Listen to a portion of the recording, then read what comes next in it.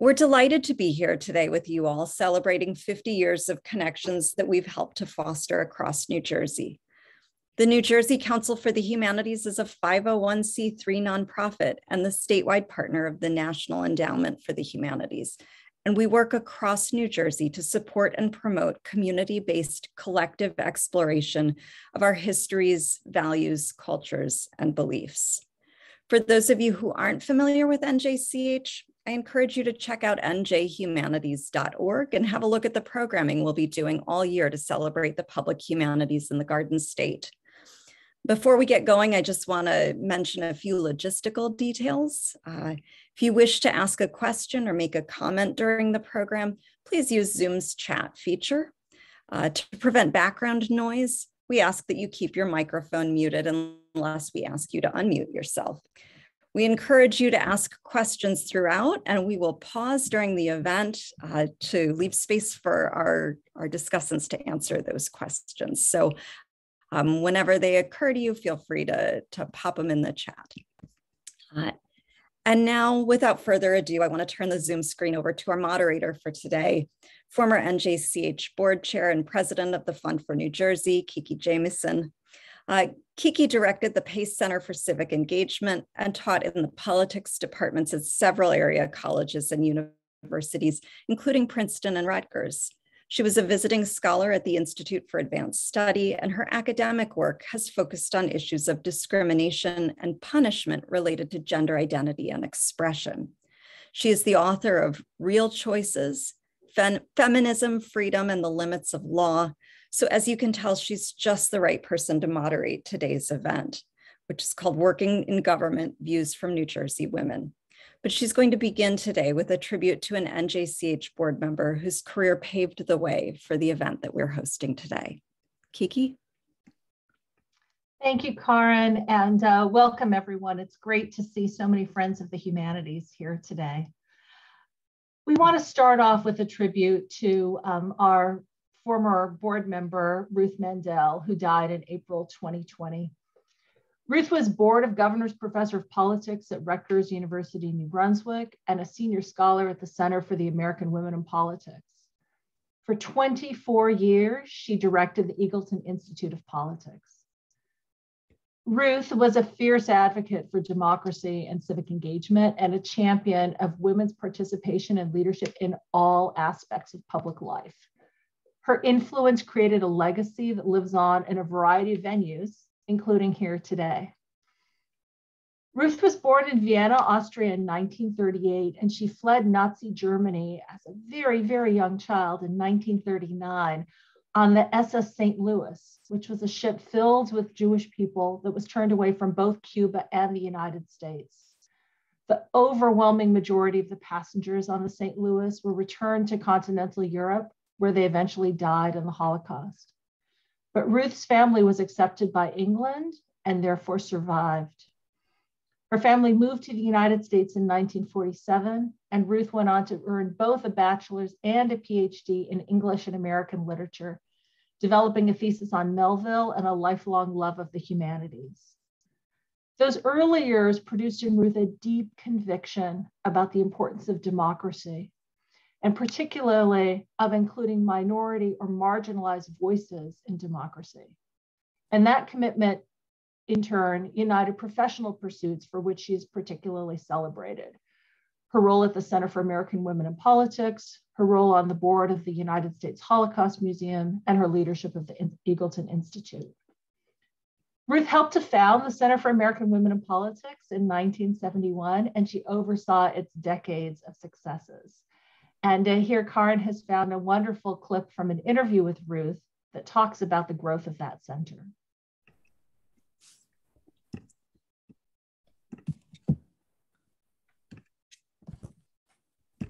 Well, I am, very, very proud of it. And at first we survived and we grew. And something very important happened in the mid-90s when I became director of Eagleton, which is I had been director of COP for a long time and kept saying that I don't want, when the time comes for me to step aside as director of COP, no one was telling me to do that, but it was time to be thinking about, new ideas, new directions. And I did not want this to be seen as this was academia, as Ruth Mandel's project. I wanted it to be an institution. I wanted it to be institutionalized. And so one of the things I'm very, very most proud of is that we've managed to do that. It transitioned, and the person who's the director now, Mary Hawksworth, was for 3 years, but the person who's director now, Debbie Walsh, who's been here for not as long as I have. She came as a child, but she's been the director now for a long time.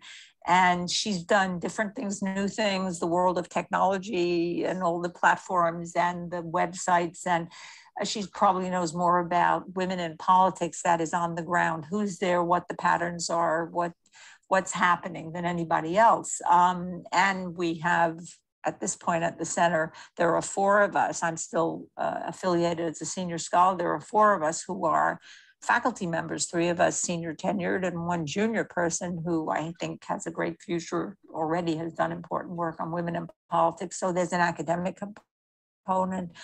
There are, we have at this point programs, one called New Leadership, one called Ready to Run, that have been franchised all over the country, and there are colleges offering these programs, and they've used our models and they've come and watched us do it. So and when there are articles about women in politics in the paper and so forth, COP is always cited because we've got a very, very conscientiously wonderful database of information, both historical and current, about women in politics. So you're right. I mean, it is a success story. It's terrific. And I don't know what the moment was, but it did get to a point that it's, nobody makes fun of it anymore or thinks, what are you doing or why is it worth it? Now, also the world outside really collaborated with us on that, because women have been moving forward in political life. And I want to say. So that's a sort of mid-sentence ending, but she circles back to the more academic piece after that.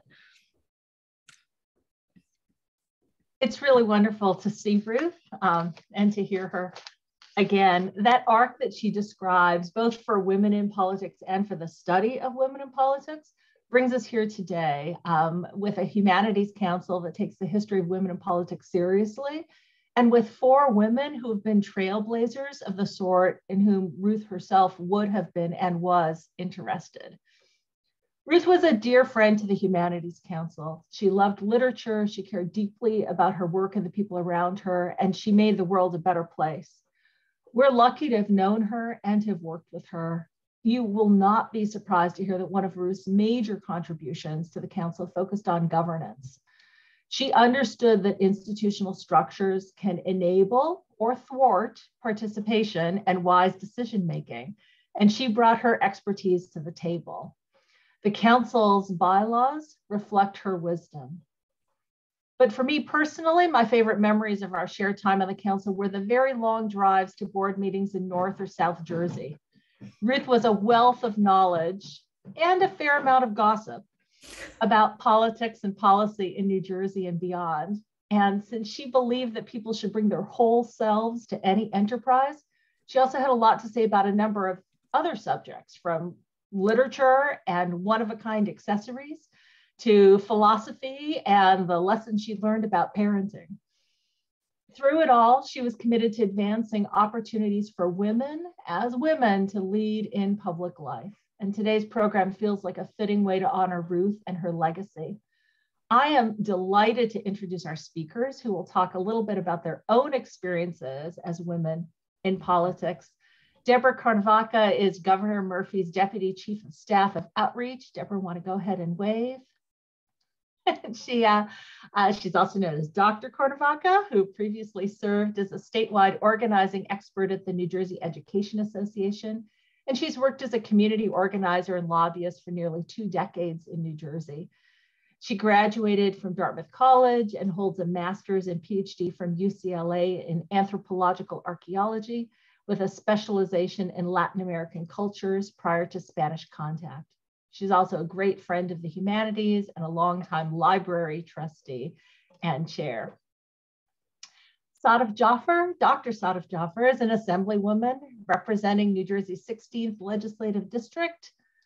Thank you for waving. And she works to amplify the voices of LD16 residents, especially underrepresented communities. Sadaf is the first Asian American woman and the first Muslim American to be sworn into the New Jersey General Assembly. She's the former mayor of Montgomery Township, and she currently teaches at Princeton University. She and her husband, Dan, a professor at Princeton, are raising their daughter in Montgomery Township. Carol Murphy, thank you, is state assemblywoman, is in her third term representing the 7th Legislative District, and she holds the position of majority whip. She was elected in 2017 and is the first woman in over 20 years to represent the 7th District. She serves on several nonprofit boards, including the New Jersey Council for the Humanities. Thank you very much, Carol. The Alice Paul Institute in Paulsdale, the Girl Scouts Trefoil Society, and the Girl Scouts, for whom she's a delegate for Burlington County.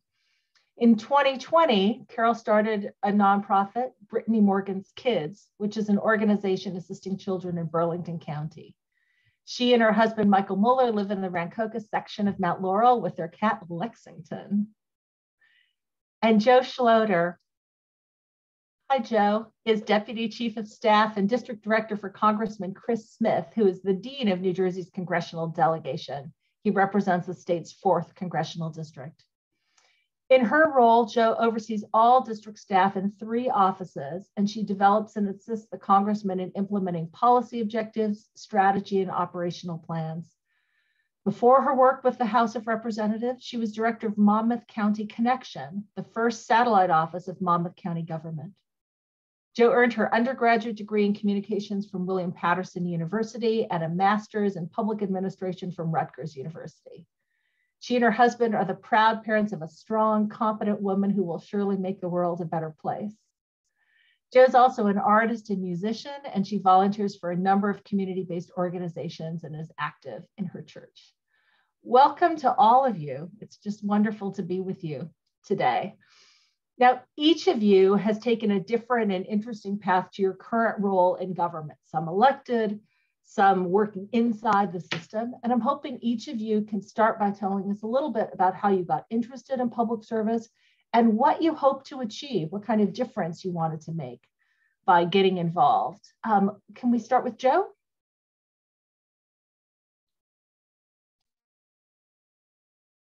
You're muted. Yeah, somebody has to be the first one to make that mistake. Sorry about that. Can you hear me? Can you guys hear me? Yep, absolutely. Thank you. Sorry about that. Thank you, everybody. It's to be in this group. It's really kind of awe-inspiring for me. So thank you very much. You know, you ask. I believe the question is, you know, how did we get involved in this kind of public service?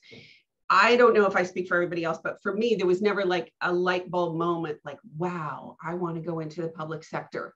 I think that you either have it's either in your DNA that you want to serve people, or it's not. Either you have that, it comes naturally, or it doesn't.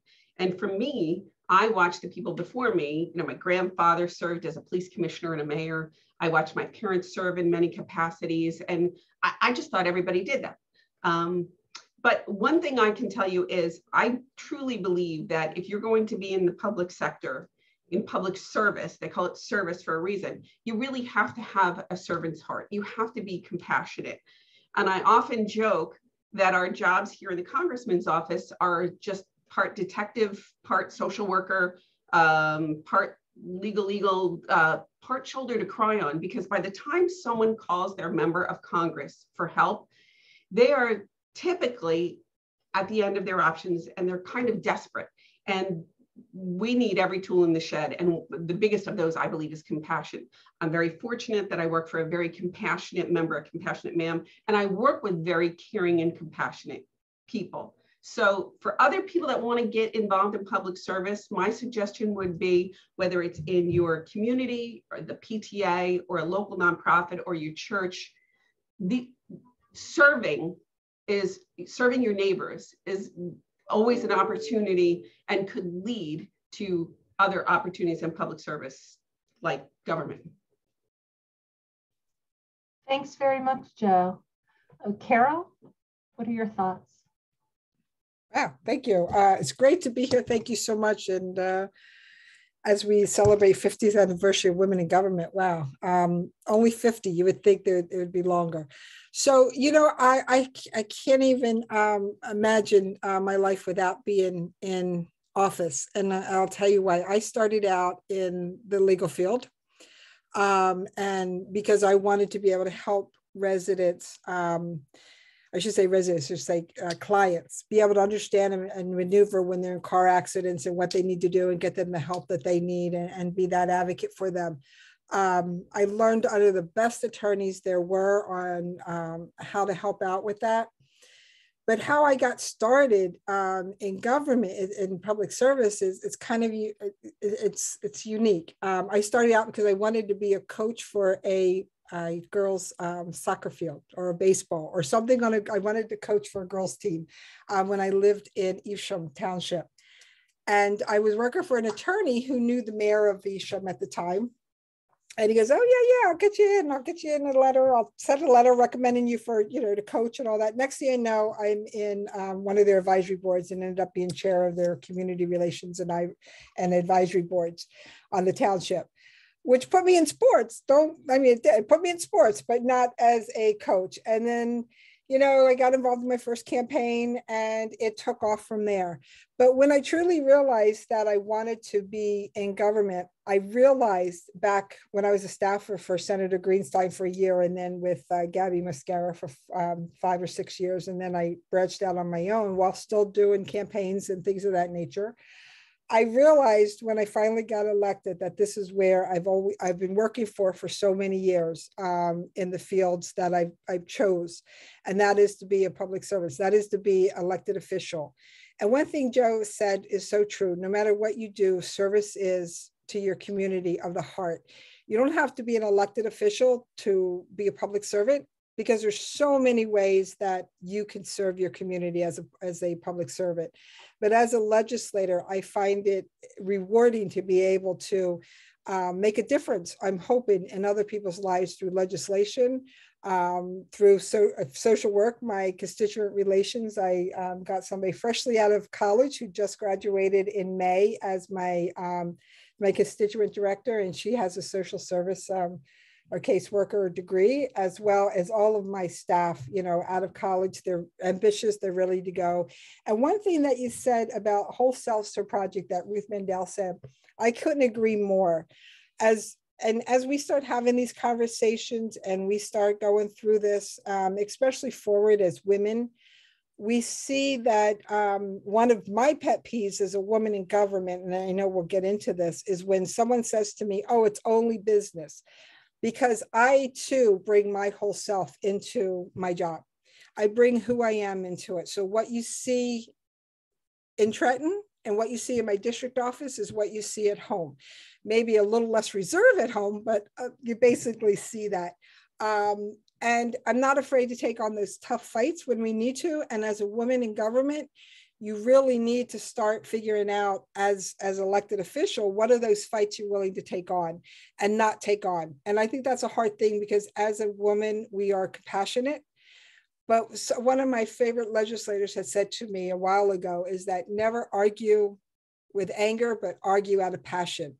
And that is something that as a woman in government, a person in government, I take true to heart, that when you do argue, just as attorneys do, and it's great to have someone here who is a chief of staff for a member, because all levels of government is truly an accolade to Karin for putting this together, because there's just so many levels that you can learn from. And I think it's great that we have the opportunity to speak with many folks. So I will leave it there and be able to answer more questions to go along. Thanks, that's great. And I'm thinking, Sadaf, you're new to the assembly, but not new to politics and public life. Are similar sorts of things influence you? I'm curious about how you're thinking about the difference that you want to make, particularly in your new role. Sure. So I think being interested in the world around me and trying to make it better, that is definitely something I got from my parents. I always say that we always listen to NPR in the car. And so I was always kind of hearing these conversations about what's happening in the news, what's going on, you know. And I went to Georgetown School of Foreign Service. I thought I wanted to go into diplomacy. And then I interned at the State Department. I interned with the Marine Corps, but I got very interested in my studies and I pursued a PhD studying South Asian history and literature. And then, you know, life brought me to the Princeton area. My husband is a professor and I was teaching there as well. And I started thinking about local government and that, you know, a lot of times we are so focused because of the media that we consume is very focused on national and international issues. There isn't so much of a focus on the local. And I was actually campaigning for someone who was running for Congress when I was asked to run for local office. And I decided to take up the challenge. I had participated in Ready to Run through the Center for American Women in Politics. I'd also participated in the Emerge program, which is for women from the Democratic Party who are interested in running for office. And so I decided to give it a try. I didn't win my first time. I was a write-in in 2016. And then in 2017, I ran on the ballot and I won my seat. And then I was elected mayor and I served for 2 terms in that role.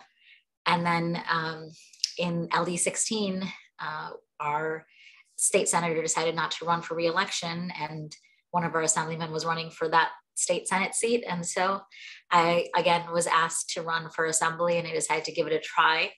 I think that for me, I think the message is just always be open to opportunities. And when you get involved, people see a passionate person or a hardworking person. And actually, they're always looking for candidates and always looking for people to run for office. And you know, one of the most important pieces of information that I learned is that women win elections at the same rate as men. They just don't run as often.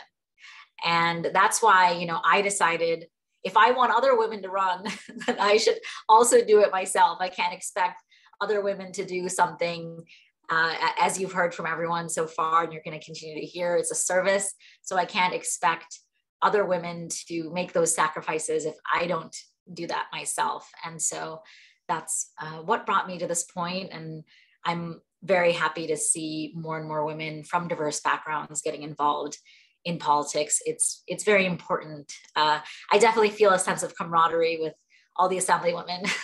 The assemblymen are great too, but I do just feel a connection to them, and I'd like to see those ranks grow. Thanks. Thank you for sharing that experience. Deborah, your path is a little different, and I'm hoping you can tell us both about how you got involved in public service, but also how you made that bridge from humanities and social science to public service.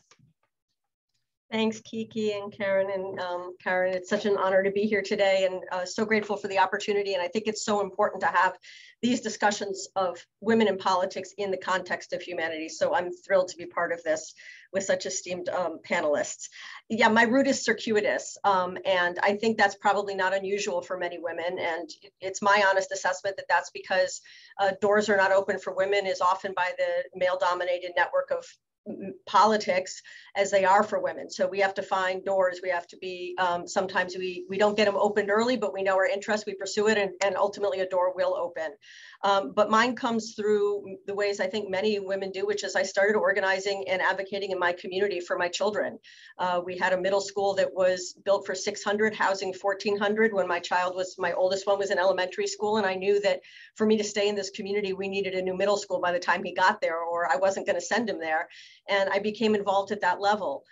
Later on, I began to fight for school funding under the previous administration when school funding was cut in the third quarter of, promised budget commitments to our schools. And I saw what was happening.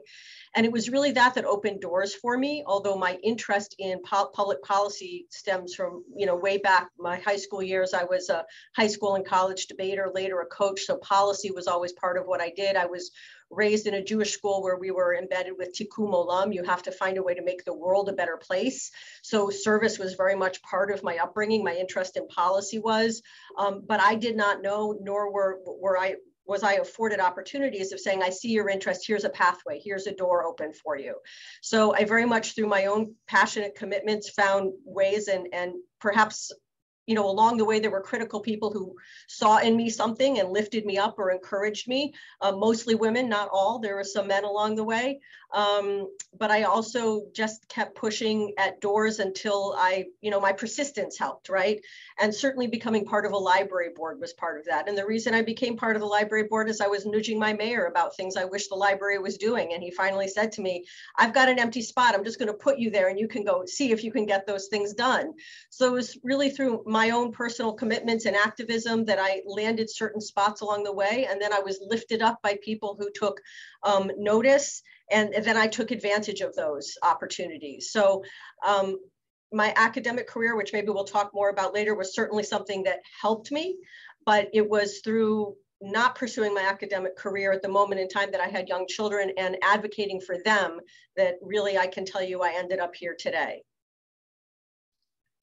Thanks very much. I'm seeing definitely a number of themes, right, that are already emerging, including that all of you both recognized barriers, but on some level refused to see them as barriers and found your way up and over and around.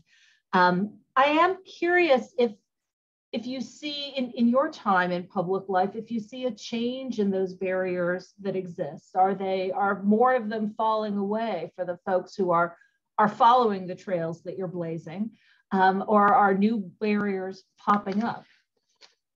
In other words, is there progress that is being made? And that question is for anybody who wants to go first. I'll go first, why not? You know what, we have seen a lot of progress. But one thing that I think we as women need to do a better job at is more of boosting up other women. I think sometimes we get so wrapped up in making sure that we're able to continue making a name for ourselves and a dent and letting people know, hey, we're here as a woman, but not only that, but as a professional in the field that we're doing, or as, whatever our job is, we're so focused on that sometimes we forget that maybe someone who's just entering the field, whether it's government, local, county, state, federal, or in any type of job, we tend to forget, okay, they may be just a little hesitant. So maybe instead of trying to just continue on with what we're doing, we need to embrace them. I think it's important, and I'm going to give a plug for Alice Paul for a moment. One of the greatest things about Alice Paul is they have GLC girls, and they are government leaders group of girls who are just such inspiring. They really are.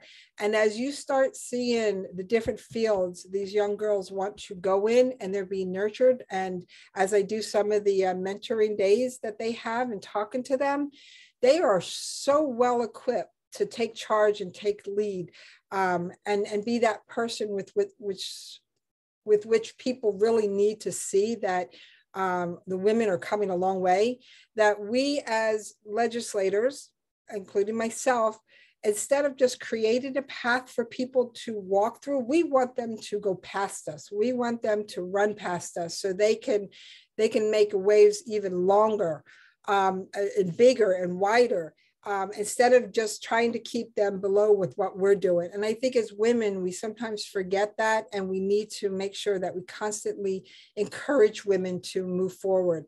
And my biggest example is that we as women, even today, we'll have a small piece of the pie. We'll have a quarter slice of that pie, And we as women, we have 37 women in the legislature, give or take a one or two here. We're all vying for that small piece of pie. We need to figure out how to get more of that pie so we're not vying for that 1/4. And I think that's something that we have yet to achieve to be able to get bigger. Today is, today the governor signed in, I think it was like 3 years ago, and Deborah probably be able to know more about the facts on this one. We signed in the Diane Allen equity pay bill, which unfortunately just in 2019 or 2018, it was signed into law, providing pay equity to women. There's just so much more we have to do, and we can't forget and we can't stop learning. So I think we just need to do a little bit better in trying to make sure our women who are entering the field and want to aspire to be something bigger, that we're there to lift them up. And I think we just need to do a little bit better job on that one. Thanks, Carol. It's such an important reminder that New Jersey, the home of Alice Paul, right? One of the trailblazers for women's rights and freedom, is also and seen as a progressive state that embraces equity, also is not always at the forefront of women in public life, right? We do much worse than other states, and those continue to be those challenges. Jo, from your perspective, are you seeing a change in women's participation? I'm thinking both from your county experience and your work at the federal level. So I'm not the best one to ask this, because my first public sector job when I was in my 20s was for the Girl Scouts. As most people know, is a very empowering organization for women. So early on, I did not experience a lot of the same obstacles that other people have. Since then, of course, we have all run into the good old boys club from time to time. But no disrespect to the men in the room. We're Jersey girls. We're kind of tough. We're not easily discouraged. I think from my point of view, what I see most, the barriers that I see most are often self-imposed. We tell ourselves as women all kinds of self-destructive things, like, I'm not good enough, I'm not smart enough, I don't have enough education, nobody will consider me a leader, oh, this is going to be bad for, it's going to be tough for my children or my relationships, or other things like that. For the most part, a lot of these things either don't matter or they don't come to pass. So for women who want to go in public service, I agree with Assemblywoman Murphy that the first thing you need to get is a good, strong mentor, a woman who will kick you in the butt when you talk to yourself like that and put you on the right path. And similarly, if you're working in an organization or for someone who doesn't value you, who doesn't value what you bring to the table, find somebody who's going to appreciate you. So words to live by. Sadaf or Deborah, any thoughts on this question? I'll say certainly without a doubt, there has been progress made. If you look at the role that the women here today on the panel are filling, there's no doubt there's progress. When my mother divorced in the early 70s, she couldn't get a credit card in her own name. It's very hard to run for office if you can't charge a flyer or a campaign sign, right? So I think without a doubt, there's been progress. And I think it's important we recognize that and celebrate it. There are so many more women in roles in politics than there have been a generation ago. There is much more to do, but I would say that a foundational problem still remains, which is that politics is still structured in the patriarchal model in which it was created, which was white male dominated. And that structure is an exclusive structure, which doesn't let loose of its power easily to allow more people in, more diversity in, and different ways of operating in.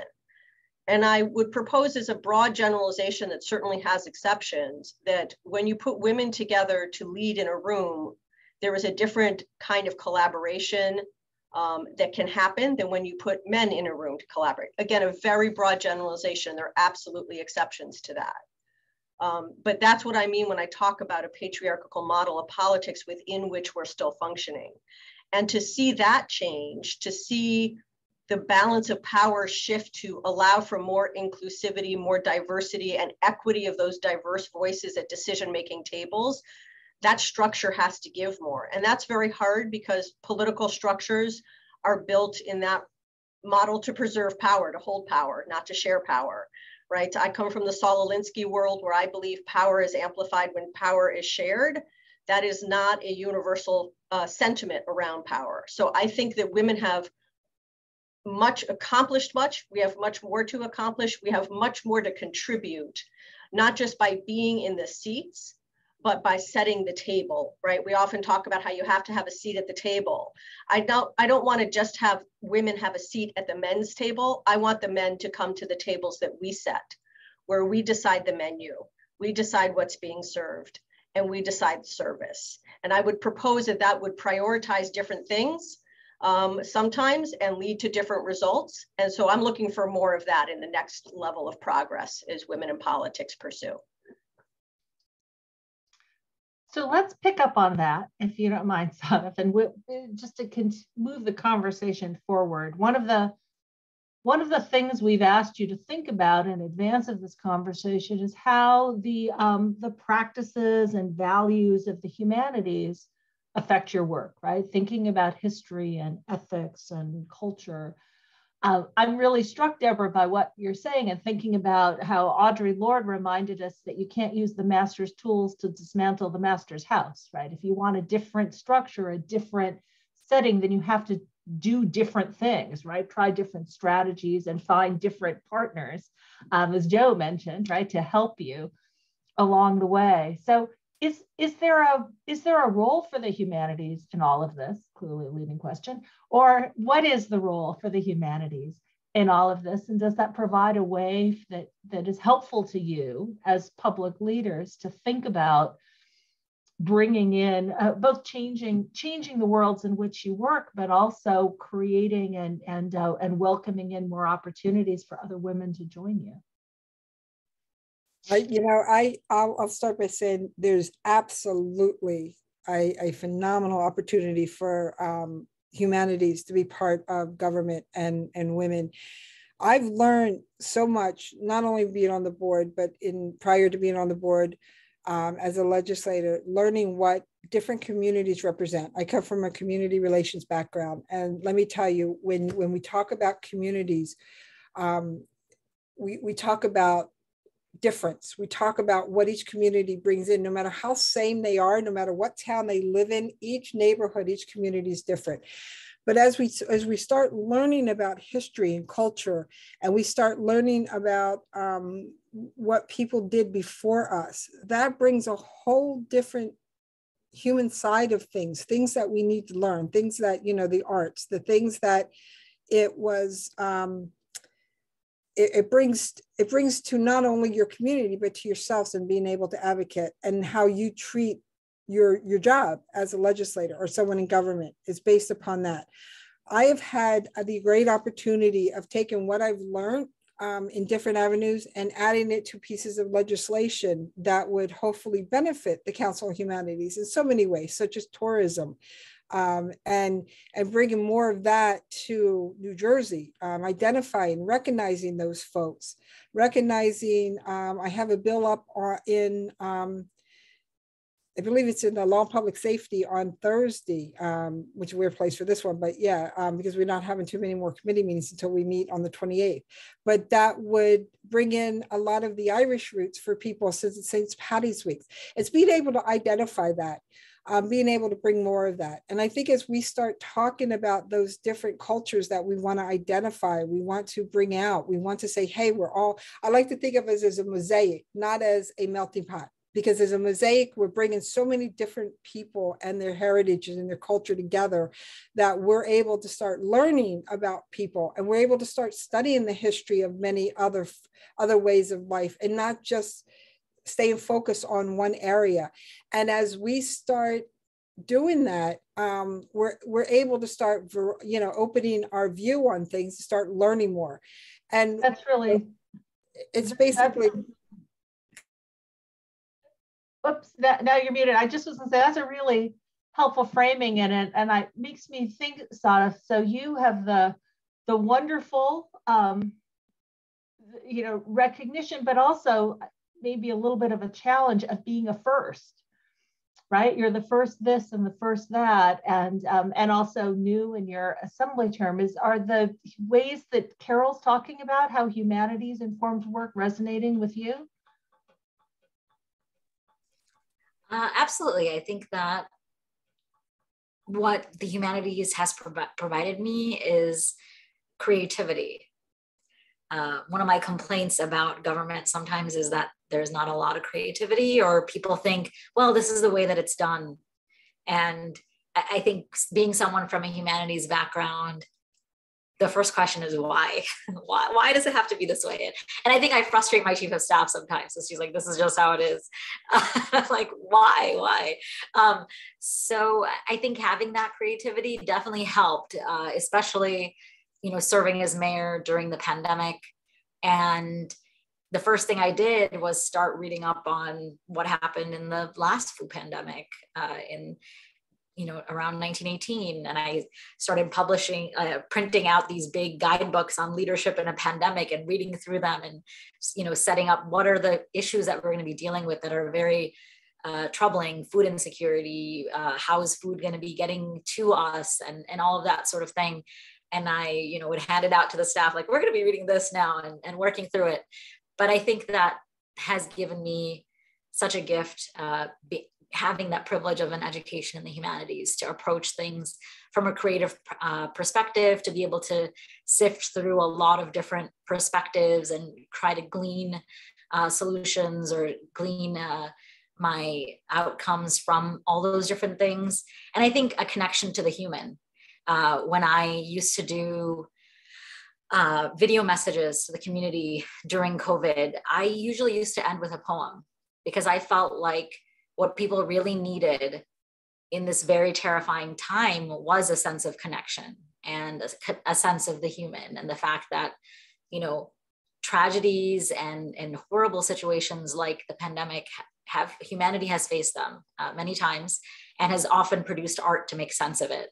And, one of the things that we did, again, was we created a website called Montgomery Together, and we would share people's artwork and, student performances and things like that. So I think I'm very grateful that I've had that opportunity for that sort of an education in the humanities, and just for what the humanities offers us. And I know that a lot of creatives have been posting these things like, oh, you didn't think the arts were worthwhile? What did you do the whole pandemic? You watched movies, you listened to music, you played video games or whatever that were designed by graphic artists and, musicians and filmmakers.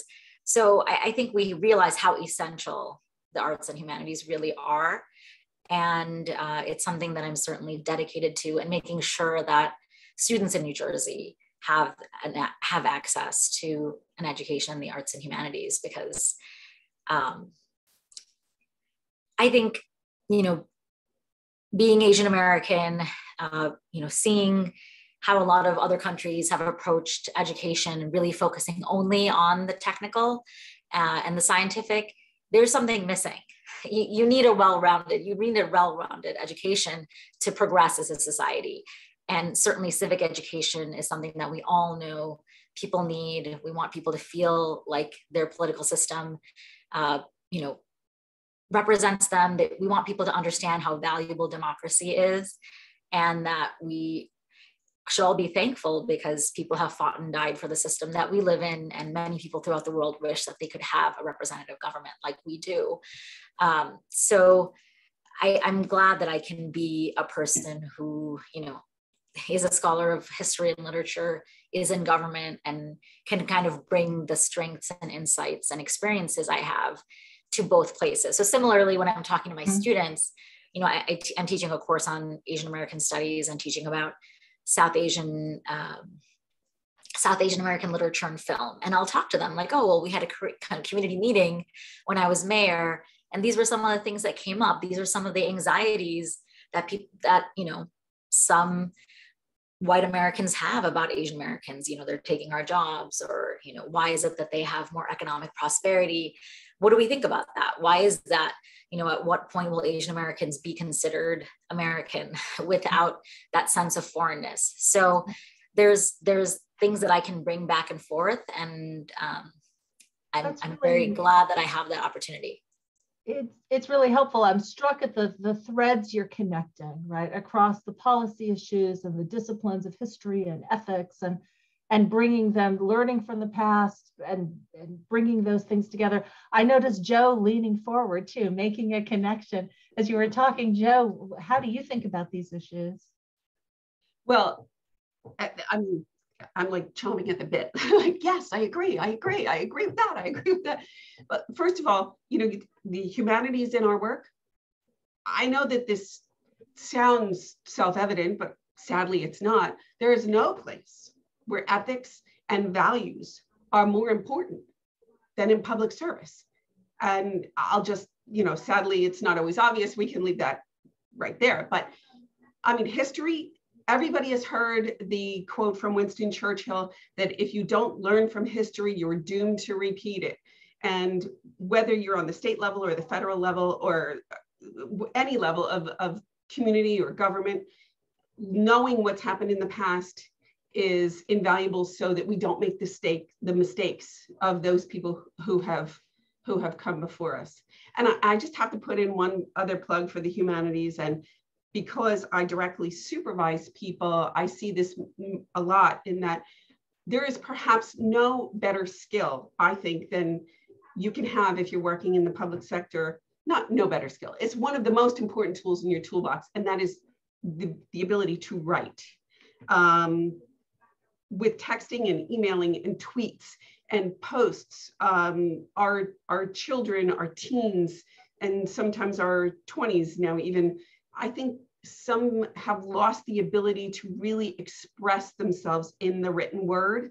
And if we can do nothing else, I think it's important that we advocate for our children to read literature and be able to write, maybe not like the great masters, but to be able to affect change in writing.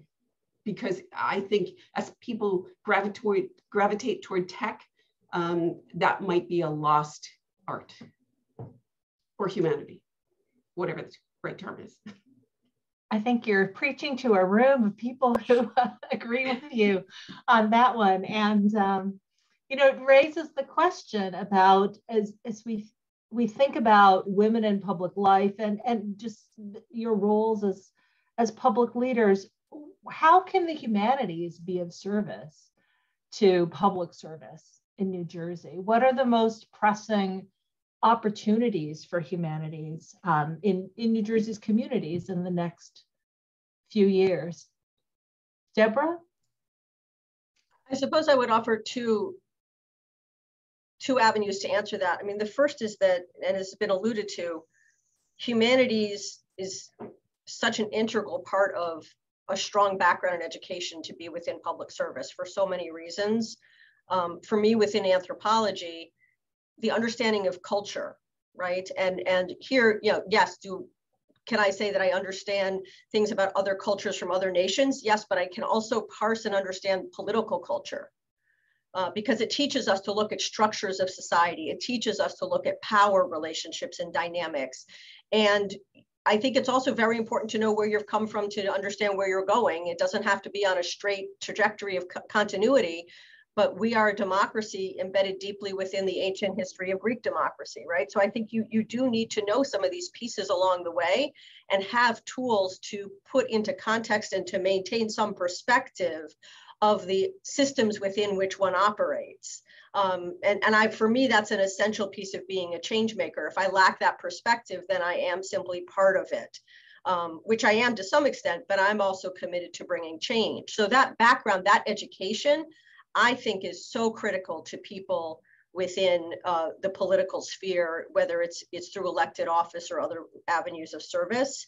And then I think it's equally as important, as Assemblywoman Jaffer is so well articulated, to be defenders of teaching humanities, of supporting humanities. My oldest is now a musician and would be lost if not for the fact that schools encourage both it through their education, but also supported his time away from school to do that work. And along with that, yes, I completely agree, Jo, that his ability to write, right, those basic skills you really need, and they serve really well. And so as we talk so much about the importance of STEM education, which I am supportive of, it cannot be at a loss of the humanities. It has to be part of it has to be a complement to, right?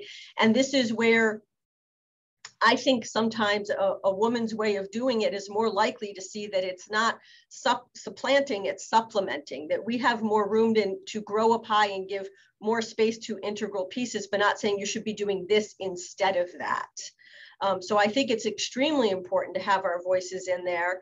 And as so many women still remain primary caretakers of our children, we're more likely to connect to the ways in which my daughter will always make it to school on a day she's got musical theater, right? Like we recognize that, we see that as those primary caretakers, not to say that some men don't, but the majority of primary caretakers still remain to be women. We see those things, and therefore we're more likely to be voices for those things in decision-making rooms and in policy-making rooms. So both in terms of what we do, but then also what we advocate for. I think humanities has to remain at the center, and it has to be centered in a way that we add to it, we build around it, but we never supplant it. We supplement. In our remaining minutes, I'm going to ask Carol, Jo, and Sadaf the same question. Right? What should be the priority for the humanities in our communities here in New Jersey? I'll speak to this a little bit. I think that programs like this, and being someone who is in an institute of higher education, I think that the research that happens there is really important, but we also need to have parts of it that are accessible to the general public, or create materials that could be used in a K through 12 classroom through our research. So I think public engagement is so important. Like, let's not allow these things to become totally bifurcated. We need people who are professionals in the humanities and the arts to think about how to democratize access to those things. So it's not just students at elite institutions who are able to engage in them, and to bring those insights in ways that are digestible and could fit into a curriculum or things of that nature. I'm thinking, for example, of the fact that now we are going to have Asian American studies as a part of our K through 12 curriculum in New Jersey. And so I think it would be great if professors of Asian studies and Asian American studies could help create some of those materials that teachers will be using. So I think I just want more people to try to bridge these worlds. Thank you. Jo, what would be your recommendation? And you're muted. Sorry, did it again. Listen, I just went back and got my master's a couple of years ago. So I was able to enter higher education as a seasoned adult. How's that? Nice way to put it. And I think one of the things that I took away from that is that I saw that oftentimes our society doesn't teach students, our children, to think. They tell them what to think. Whereas the study of the humanities doesn't tell children how to think. It doesn't tell us how to think. It teaches them how to think for themselves. And critical thinking and the ability to analyze a situation, sometimes creatively, as Deborah said. These are all the end results of a study of humanities. And I think that they are just integral in public service, and it's something humanities can do for public service. Thank you. Absolutely agree. Carol, your recommendations? My recommendation, so I couldn't agree more with everybody what they said, but I will just give you an analogy. Last week and the week before, I did Read Across America with kids in 1st and 2nd grade. And first of all, it's such a great experience. But what amazes me more with them, and I think this like sums up a lot of what everybody's talking about, is when it comes to civics and understanding. While we were reading the book, it's associating that book with the things that are going on.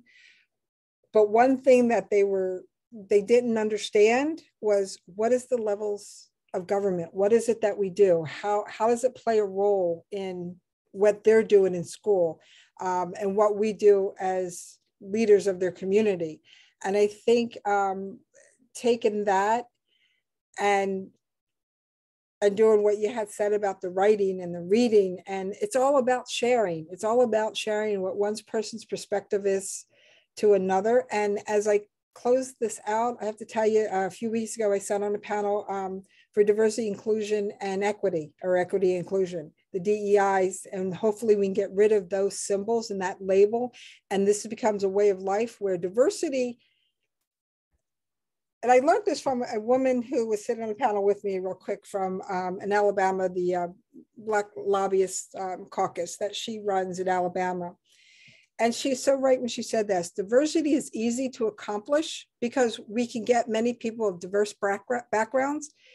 It's how do we input that into our world? How do we include them? What is the inclusion part of that? That's the hardest part, and the equality is the hardest part. And one thing humanities can do is bring that inclusion together with us. It can also allow for equal, whether it's equal say in something, equal around the table, equal participation. All of that allows us to be in that qualifier for humanities. And, I couldn't be prouder to sit here and tell you as a board member, but not only that, but as someone who has learned a lot from not only these boards, but committees, and what we need to do to bring more of that awareness to our world. I could tell you I'm all for it. And as we start bringing more of our diversity to the forefront, and as a woman who just got on around the table, on the leadership table, let me tell you, you sit there and being part of this, even though it's only been a few weeks, as part of, the leadership table with a speaker who has done a great job at bringing more diversity to the assembly with women. It's not good enough just being a woman in leadership. We have to now, I got my opportunity. Now it's, what do we do with it? What do I do with it? And bringing that to the forefront. I think this all encompasses a better way to make way for not only humanities, but for everybody else. Thank you. I am so disappointed that we don't have an extra hour and that we're not all together in the same place, because it's really been a privilege to listen to you and learn from you, and to reflect on what you're saying about women in politics and public life, the themes of inclusion and compassion and broad participation, but also transformation, right? Not being satisfied with how things are, and recognizing the power that you all have, and the power that other women and allies have to change the systems and to infuse those humanistic values. It's really inspiring and energizing. And I'm very, very grateful to all of you on the panel for participating. And thank you to Karin for allowing me to be part of this. Let me turn it back to Karin. Thank you so much, Kiki, Assemblywoman Murphy, Assemblywoman Jaffer, Deborah, Jo. I'm so grateful to all of you for being here today. I feel inspired and energized by everything that you've said, and it feels like it leaves something for me to live up to and for us to live up to. So I'm grateful to all of you. I want to remind everybody, if you haven't seen NJCH's emails about it, we're doing an event a month as part of our 50th anniversary celebration, and we're going to continue with the theme of democracy next month. On April 5th, we will be launching our statewide Smithsonian exhibit, Voices and Votes, that will be traveling to 6 community colleges in the state. That launch party is going to take place at Rowan College, Burlington County. It will be a reception, 5 p.m., April 5th. It's going to be our first in-person event since March of 2020. So really excited. Delighted to see people in person again. I hope all of you will think about coming out. I'm going to put the link in the chat to register. So there'll be food, there'll be a great exhibit, more conversation about representation and democracy. So I hope to see you there. And then just take good care, keep an eye on our website, and thank you to all of you for being with us today.